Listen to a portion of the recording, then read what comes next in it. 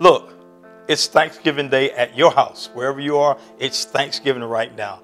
I found this great scripture just for Thanksgiving that speaks to the events that's going to happen this day. You're eating, you're at home, wherever you are now, you're there because you have been blessed. So this is what he says, Deuteronomy 8, verse number 10. He says, when you have eaten and are full, then you shall bless the Lord your God for the good land he's given you.